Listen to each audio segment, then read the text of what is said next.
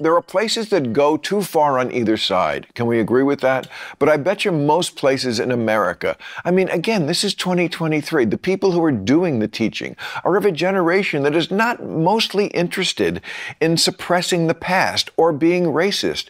I mean, I disagree with that. Well, then you don't watch a lot of the videos that they themselves post. They themselves. Teachers and educators. Trust me, they're hyper aware of race.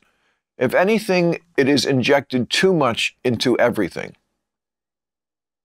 But you sound like you're more in the Hollywood woke camp, and I'm not that's saying fine. that. It doesn't mean we have to. No, it's like it's a humanistic camp.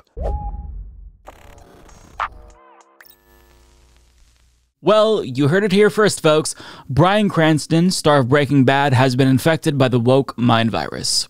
Yeah, at least according to Bill Maher. Now, that exchange got relatively heated during Bill Maher's Club Random podcast, and I think that Bryan Cranston, you can tell that his heart is in the right place and he means well, but he just doesn't necessarily know how to defend his position and combat the points that Bill Maher was making. And as a result, I think that Bill Maher kind of steamrolled him through this conversation.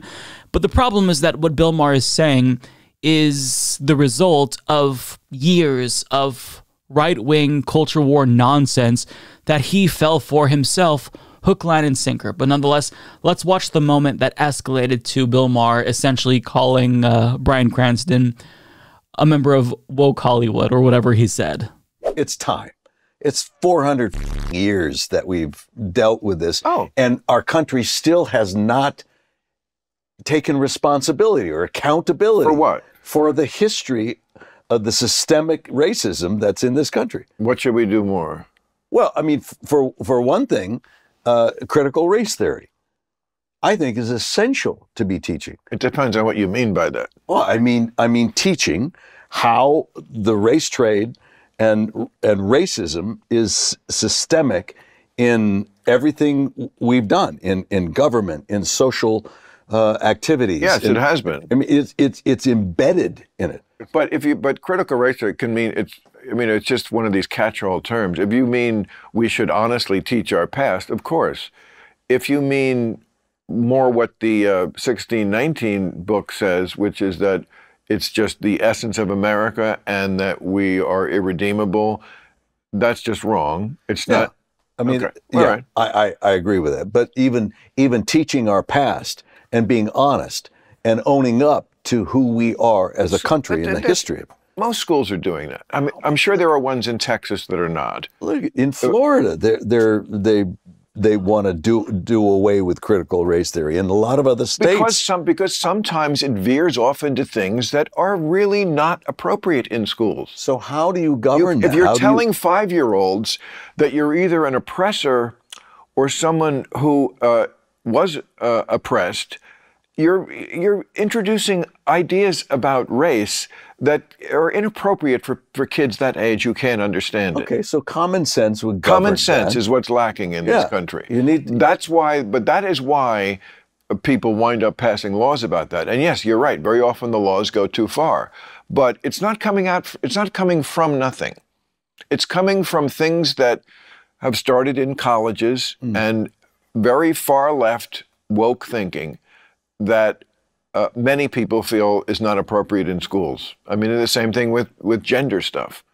You know, can they just be kids for a minute?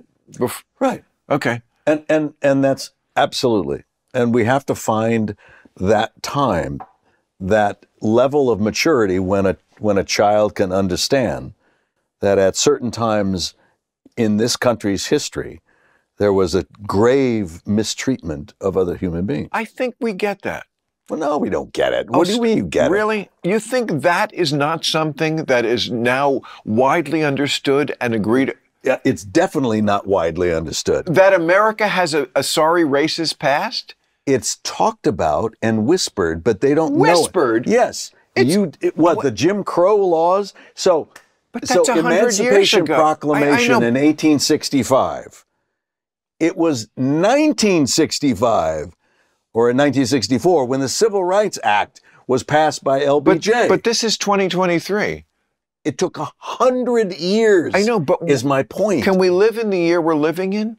So even though Bill Maher is a liberal, when I hear him, if I didn't know the context or know about his politics, I would just assume that he was some sort of a Fox News watching grandfather, because he's basically parroting the same exact talking points that we hear from Fox News and individuals over at the Daily Wire, Ben Shapiro, Matt Walsh.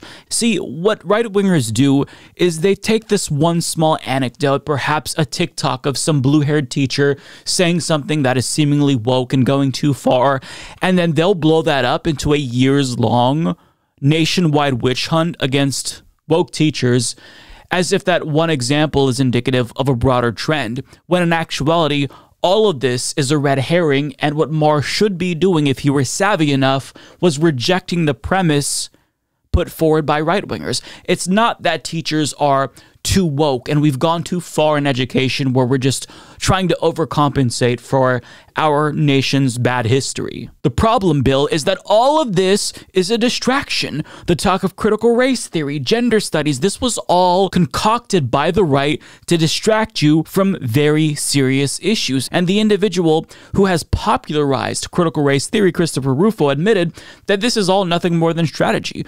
Back in 2021, he tweeted out, "We have successfully frozen their brand critical race theory into the public conversation and are steadily driving up negative perceptions. We will eventually turn it toxic as we put all of the various cultural insanities under that brand category." So it's a strategy, and Bill Maher isn't smart enough to understand that, and he doesn't know the game that's being played. So once you buy into the premise that the GOP is selling you, then it's easier to digest the other things that they say.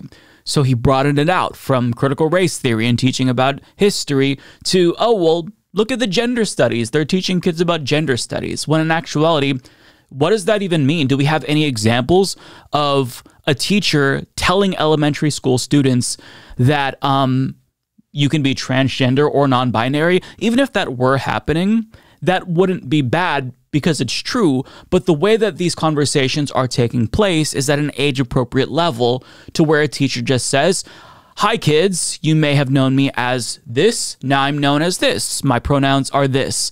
And that, to Bill Maher, if that were to go viral, is just further evidence that the left has gone too far. I mean, you have to understand that all of this is a distraction. The culture war nonsense is a distraction that the GOP is putting forward. It's like a squirrel moment. They don't want you to look over here and how elites are exploiting you and how workers are, exploited by their employers. They want you to focus on these things that they tell you to focus on. And like the rube that he is, Bill Maher has fallen for it. When in actuality, you have to reject the premise because what they're selling you is nonsense, okay? Kids are not being indoctrinated into woke education systems. And critical race theory is not being taught at the elementary school level. Critical race theory is a legal theory. It's an offshoot of critical theory, and I, for one, didn't even encounter critical race theory until I was in a PhD program. But what the right has done, as explained by Christopher Rufo, is take that label and attach it to anything that they don't like, and that's how they win the culture war. It's been highly effective, and Bill Maher doesn't understand that. So for Bryan Cranston to say, well, they should teach critical race theory, even he inadvertently has fallen for right-wing propaganda because this isn't necessarily something that's being taught at a wide scale. Sure, you can find anecdotes, but broadly speaking, this is not necessarily something that is being taught. So even in a defensive position, you can see how one can be duped by the right-wing culture war, but I won't, fault Bryan Cranston because his heart is in the right place. Critical race theory is not this thing that's being taught at elementary schools, but I have one more clip to show you where it kind of devolves into Bill Maher just typically shitting on the left. It seems like they feel like the worse I think things are, the better person I am. That's what I get from a lot of the left, I think things are worse than you do, so that's what makes me good. And, I just want the reality. See, to me, this is the difference between liberalism and wokeism. Liberalism is about lifting people up. Woke is just about self-loathing and hating yourself and scolding everybody and virtue signaling. It doesn't actually help anybody. Lifting people up who have gotten a bad shake in this country, who are, for some reason, downtrodden or have been cheated, Absolutely. I've always been for that. Have you now, Bill? Well, when the left proposes things to lift people up, like Medicare for all, you call us purity testers and tell us to fall in line and support the Democratic Party uncritically.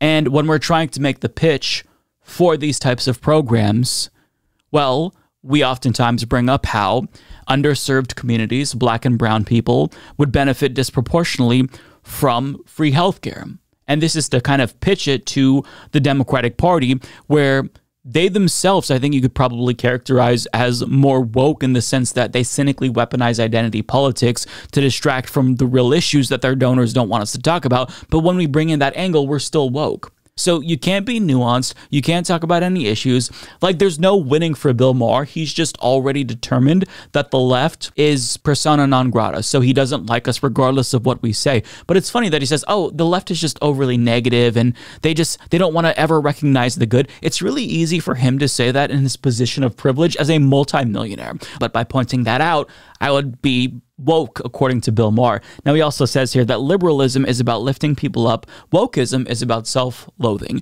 as if wokeism is some defined ideology. Wokeism is an ill-defined concept that was hijacked by the right, and any and everything that they don't like, by their definition, is woke. So if we bring up healthcare and how nobody should die if they can't afford health insurance, well, they just say healthcare has gone woke. This is what they do. And Bill Maher doesn't understand that he is falling for their nonsense. He buys into the caricature that the right is portraying the left as. And the fact that Bill Maher even believes that wokeism is such a huge issue in this country is evidence that the right's branding exercise and culture war has worked. And rather than like bringing on leftists onto his podcasts to talk to real leftists and see what they want, he'd rather just accept the portrayal from the right and just dismiss them as woke, when that's really not smart if you want to have a fleshed out political ideology and understand why people say the things that they're saying. It's not because they're overly woke and they want to be language police. It's all a ruse, and Bill Maher has fallen for it, and that's what irritated me about this conversation.